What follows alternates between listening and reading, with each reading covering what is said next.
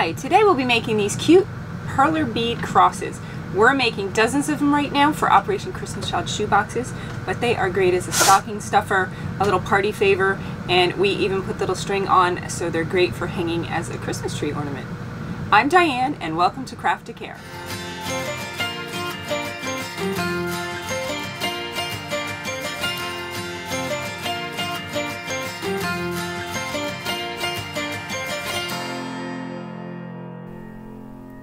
To begin, you'll need plastic perler beads in the colors of your choice to make whatever designs you would like. You'll also need your square grid for making the cross, but they do come in other shapes if you would like to make a star or a heart or something else. You'll need an iron, and you'll need some wax paper for when you go to iron the crosses at the end. If you'd like to put a string through for hanging, you will need a scissors and some sort of string. We prefer to use dental floss because it's really strong. Now for the fun part. To start making your cross, get your beads and start placing them on the grid in the pattern of your choice. For size, you can make them any size you'd like. Ours are 21 beads down, and the main part of the cross is 5 beads wide, and the crossbar of the cross is 4 beads wide. You can see that on the picture that's on the side of the video.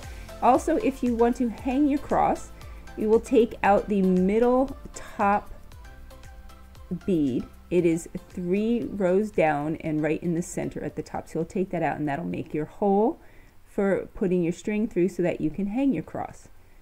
Once you're done placing all your beads, you're going to take a piece of wax paper and place that over top of your cross. Take your iron, be very careful and gentle when you put it down on top of the cross. You don't want to be moving quickly or too hard that it moves those beads out of place and ruins the shape of your cross. You're going to have it on a high setting and just press down for a few seconds until those beads start to melt together, and then they will hold together in that cross shape. You'll flip it over, take the grid off, then put on your other sheet of wax paper and melt down the bottom side.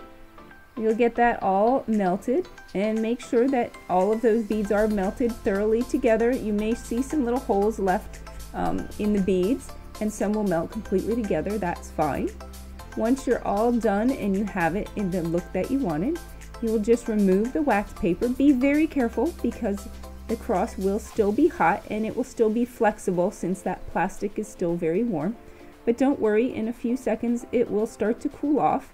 Make sure you keep it on a flat surface though, so that when it cools it is still laying flat. Now you will find your hole at the top, cut your piece of string to the length that you would like, and just weave that through the hole in the top of the cross and make a knot, and then your cross is ready for hanging.